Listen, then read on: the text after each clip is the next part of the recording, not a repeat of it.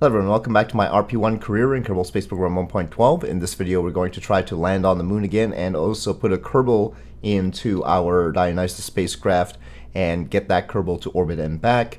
However, I brought in the previous Dionysus that we had used and attached a new rocket to it, and it says edited 0%. Basically it's not giving me credit for the pod at all.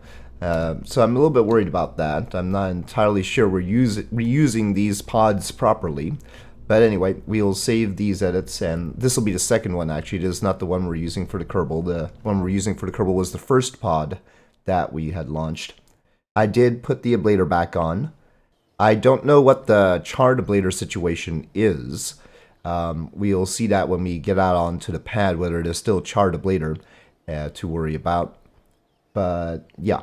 I think all of that may or may not be done before Earth-Mars window. As far as that window is concerned, we've got 2 rockets to go. Alright, rolling out the Looney 2,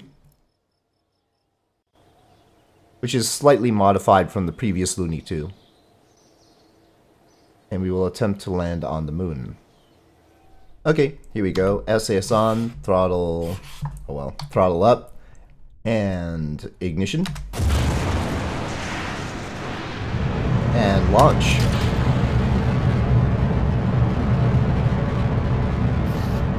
We have lost one of the boosters. Uh-oh. It is adjusting. I'll kick it off. A little bit tight there. Okay. We may have bombed the pad here. I think one thing I do have on is indestructible facilities. Okay, we're past the speed of sound. A little bit too steep, obviously, after that little fiasco. I should have just rearranged staging to release it. We've lost another engine. This is one of the core engines. Well, we're not too steep now. But the only reason we had 3 of the booster thingamajigs in the first place was that we needed to meet the minimum pad limit, so we might be alright.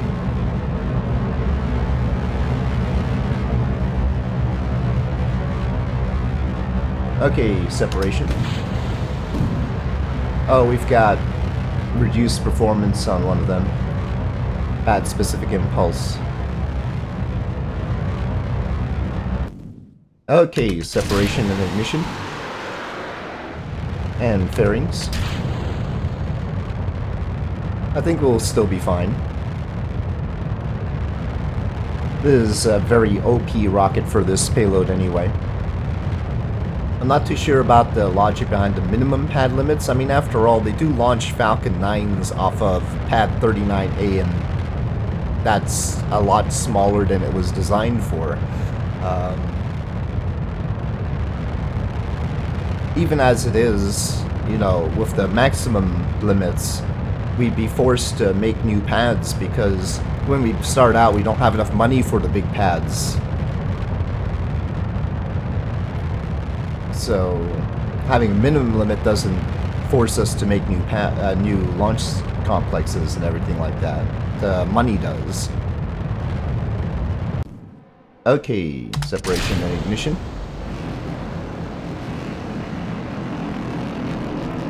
This time just 2 of these. They're larches now. That was one change I made. Because they're larches with higher thrust, we didn't need 3 of them. We're just shy of orbit, it looks like. Well, with all the troubles we've had. Well, we can't make a direct transfer either. That's troublesome. I was a bit too forceful correcting the inclination. I probably should have left off of that and we'd have enough. I need some extra time to apoapsis here for the RCS to maybe help us complete our orbit. Oh no, one of the engines reduced thrust, not reduced ISP though. Gosh, everything's happening with this one. Did we miss the aliens that said we must not land on the moon? Do not attempt a landing there or something. Okay, well, RCS maybe?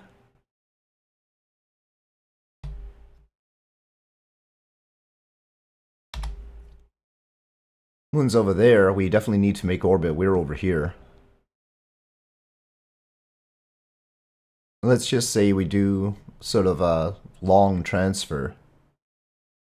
And by long, I mean like 13 days.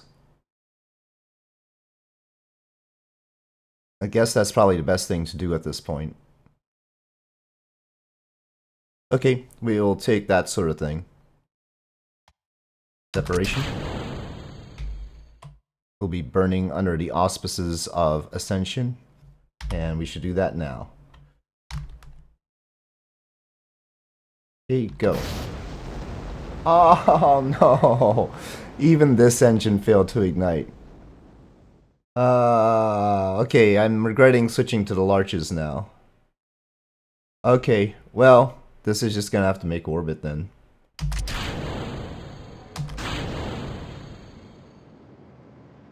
Well, so much for landing on the moon. It really got me this time. 4 different engine issues. 2 on the first stage, 1 with the new Larches on the 3rd stage, and then 1 on the transfer stage. And only the last one really could have, and did doom it. I'm just boosting it higher up so that it could help with communications or something. Okay, let's go to WAP-WAPSys and sort of circularize it as a ComSat. Okay, we're just gonna leave it there. In this case, to be sun up. Well, that was a disappointment, but back to Space Center. We'll build another one. Hopefully, we'll have nice data units on the Larches at least. Okay, I've rolled out the Dionysus 1, and now it's the moment of truth. Oh shoot, I forgot about the mission training. Okay, we need to train her for the mission, right? Not just the proficiency. Okay, start training. Oh my god, it's gonna take for how long? January 3rd. Okay, well, alright, she's training for the Mercury mission. And hopefully then she'll be okay with this pod. Alright. Mars, I guess. Okay, we have a Duna 1 on the pad. We're ahead of the window, and this is one of the peculiarities with me using Transfer Window Planner. I don't plot separate ones, and I generally rely on the second one to be at the window, not the first one. So the first one is more winging it, but we'll still try and go for the ejection longitude of ascending node. It wants basically 80 degrees. Okay, let's see if we launch like this, what happens. Or whether I have to be on the other side, I forget. Alright, SAS on, throttle up, and ignition. And launch.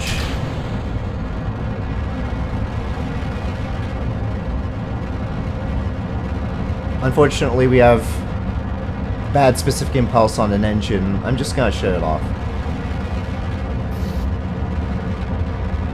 We've been having a lot of trouble with the Vikings suddenly. Okay, separation and ignition.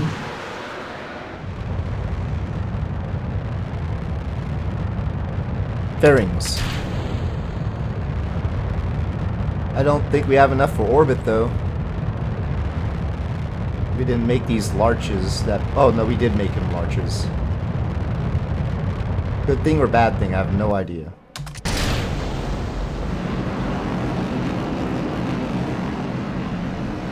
Well, we might have enough for enough Delta V for orbit because they're Larches.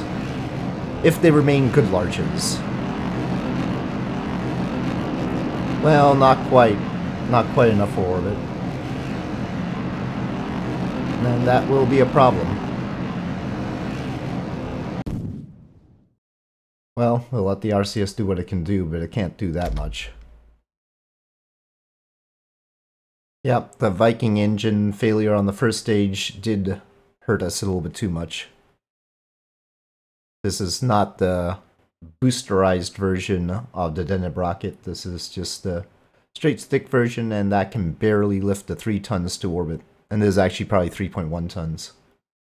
Well, apparently we are out of something or another. Yeah, we're out of the helium. Alright, well, separation. Oh, I didn't mean to burn immediately. Oh well. And then we lost comms. Well, I mean, we can't do a whole lot else, so we'll just leave it burning. Well, now does the other 2,372 give us a chance to fix this? This is highly radial right now. It's like that. So 90 degrees off from where we want to be. Mars is actually pretty far off. I'm used to a smaller phase angle. I'm so surprised we haven't picked up some comms.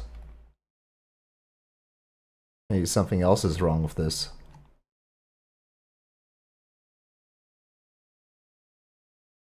It's a much more narrow angle than I'm used to seeing from these. I thought this is the same dish.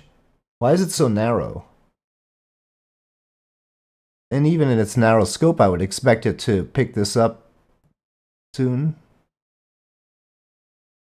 But this is way narrow a cone compared to what I'm used to. So that's rough. Okay, well now we've picked something up, but geez. I mean, probably it's not going to work anyway. Yeah, right now this could only get to Venus. It's not particularly good ComSat either, given the cone angle. I'm gonna just dispose of it.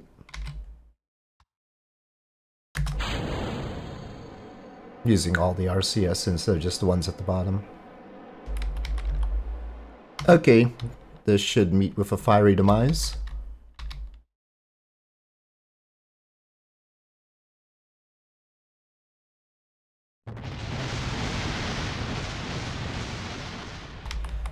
Okay, we'll take a look at our next one up to see what we can do. What was up with this thing? We got 43 decibel imajigs. Maybe tech level 3 is the problem. But then we need that. We need S-band. Can you do S-band? Oh, you can do S-band too. Alright, fine. We'll use the Omni antenna. Safer. Lighter, probably. Well, this says it doesn't have enough juice to Mars. By any chance. Nope. The commutron does not want to communicate. So yeah, we can't use this one for Mars. But for the sake of our launch situation, I'm gonna add the antenna back in here and make it UHF on tech level 2. Or maybe even tech level 1. So that I can communicate to the ground stations without having the antenna angle situation. So yeah, we're putting that antenna back in there as a UHF antenna, and then we'll have this as the S-band for long-range stuff. Hopefully it'll work out for us, but a little bit more dubious now.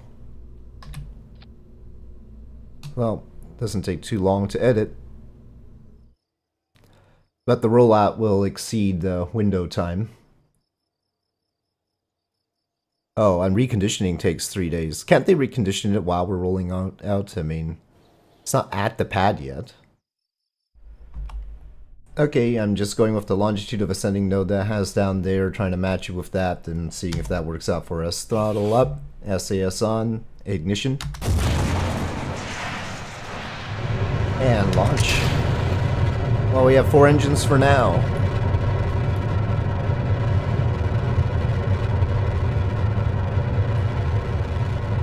We're through the clouds and past the speed of sound. Oh, we've got, well, reduced thrust on an engine, but not reduced specific impulse, so we'll keep it running.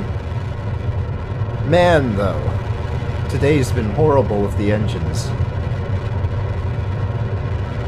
Okay, and staging.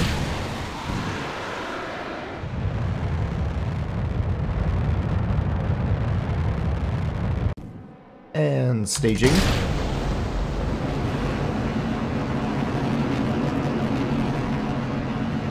Well, should have enough for orbit this time, but we'll see. Okay, we are at least in a proper orbit this time. Well, it looks good. The ascending node there is where I would want it to be. This is an exceptionally good transfer to Mars anyway. Yeah, there's a very nice transfer window to Mars. Well, that's crashing into it. The specific approach we'll have to see, but that's certainly good enough for now. Unfortunately, our burn point is in the middle of nowhere. And I don't know if waiting a few orbits is even gonna make a difference, but I don't see any choice in this case. There's Looney, that Looney that we just launched and couldn't get to the moon is actually trying to help. Well, we have comms. Possibly that Deneb G. What's going on here? Yeah, that Deneb G is helping. We only need about maybe 50 seconds before the node, and then the rest of it after. But it's a lot of rest of it. Okay, go.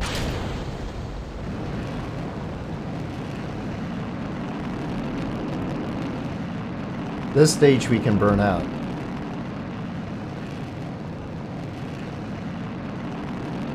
But we'll need Deneb G to hang on to comms here for us.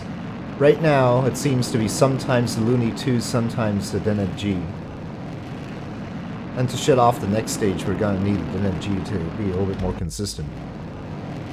And we've lost comms. Oh, we got it again. Okay, it's just Deneb G, which is like this, off and on. Okay, well, I guess that's what we're going to deal with. Oh no, we've lost it completely. Well, shucks. Well, if we pick something up, we probably have some Delta V to counteract the overburn, but we'd have to pick something up soon. Okay, okay. We have picked up, what the heck have we picked up? It says Amalek. Okay, I guess I can't really see the line. Really faint. Okay, so we have Amalek. Let's try and undo the 230 meters per second that we've done extra here. Okay. Next time, though, we're gonna have to figure out some comsats, I guess. We'll do a mid-course correction to fix the rest of that, so... yeah, okay, well, once we point at the sun, this is gonna be too sensitive anyway. Okay, spinning for sunlight. And I'll plot a mid-course adjustment for that. And at least we've got one Mars flyby mission on its way. Okay, that should be good. 229 days to arrival. And this is all happy. Its science is waiting. And hopefully it'll be alright. So, with this all ready to go, we'll catch up with it in 94 days, back to Space Center. Viola still has a bit until she's completed the mission training, but I think I'll just time warp to that. I want to see how that goes. I'm curious too. Now, when we get to Mars, we're going to be collecting a lot of science, so I think we need the R&D upgrade. We've got all the scientists that we can have right now. Well, we don't have the huge queue that we used to have, though. And it's got to take a while for the Mars mission to get there. We only have 160 there. Maybe I'll wait on that. Okay, now can we put Viola in here? Okay, Viola's happy in there. We'll put a chute on just in case. We'll actually wait until morning. Okay, Viola Zabo. Let's see. No substantial chart ablator. There's a little bit, though. And there's a little bit less ablator than I was expecting. I had topped it off in the VAB, but I used the same heat shield. So I don't know if that's legal or not. I could have pulled off the heat shield and put a new one on, but I just topped off the ablator. We'll see. It's a little bit risky. Okay. Otherwise, everything seems to be fine. We'll try and remember the G-force mitigation methods. Throttle up. SAS is on. Ignition. And launch. Hopefully we've gotten through all the engine failures already today. Maybe. Okay, not pitch 0. That was probably from the last time this pod launched. Oh, we still had those Separatrons on the wrong stage there. Whoops. Well, we'll limit it to 6 Gs. Okay, those off. Staging.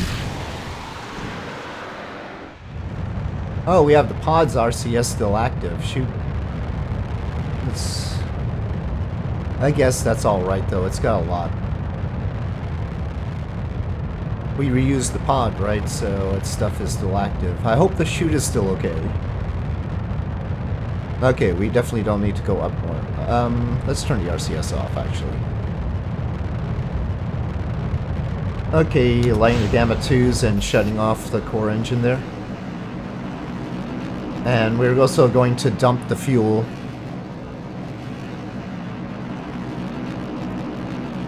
that the core engine uses. It's not really good enough. Well, I mean, our service module will be able to bring us to orbit, but I've got to work on that balance a bit. But at this stage, remaining suborbital is a good thing. Okay, separation. I think we'll wait a little bit longer before using that. Okay, now we'll make orbit. Okay, it reads us as in orbit. I'll get to a 1.5 hour orbit. Okay. And we will wait. Hopefully Viola will be alright in all respects. We've got 1 day worth of well, I don't know actually what is increasing the water, but anyway, we have 2 days basically of everything. Crew report, flight control experiment. Flight control experiment needs 3 hours, so we'll wait through that. Okay, so now it should be charging a little bit more consistently. Okay, flight control experiments are done, so we'll just try and bring her back now. The first orbital flight crew is obviously satisfied. And we'll go around and sort of plop her in the Pacific close to South America. Deorbit burn. Okay, 70 kilometers should do. Okay, arming the parachute. Separating the service module.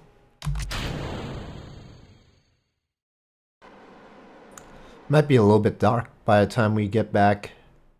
And I don't know where we're gonna end up. Somewhere close to South America. Maybe on South America. We are in the atmosphere. Got some extra crew report in the atmosphere. Charred ablator is building. Viola apparently did not eat on this trip. Okay, finally flame effects are actually happening. We charred quite a lot of ablator without them. By the way, so far, max G's was 5.8 on launch. Well, she's had more crew reports to deliver. We apparently don't have a plasma blackout. I forget if I turned that on. I thought I did, but we sure have comms right now. But it's straight through Kuru, so we're actually pretty close to Kuru, but we're on the land side. It's calming down, and the peak was 7.7 there. Okay, parachute pre-deployment.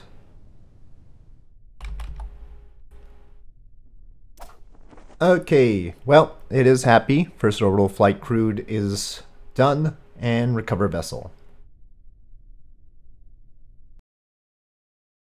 Don't know if there's any benefit to recovering to VAB, but maybe reduced cost at least, I don't know. Didn't seem like reduced processing time. It doesn't have to be a rendezvous with a crewed vessel. So we can launch something else. The tough one's gotta be EVA because we can't EVA out of the Mark 1 pod. And we'll need to use that cockpit, I think. Anyway, we'll pick this up. But yes, having managed the crew orbit finally, though not the lunar landing with the probe unfortunately, at least we got a Mars flyby mission on its way. With that, with the mixed results and all sorts of engine issues, I'll say thank you for watching. I hope you enjoyed this video. If you did, please do press like. If you have any comments or suggestions, please leave them in the comment section below, and I'll see you next time.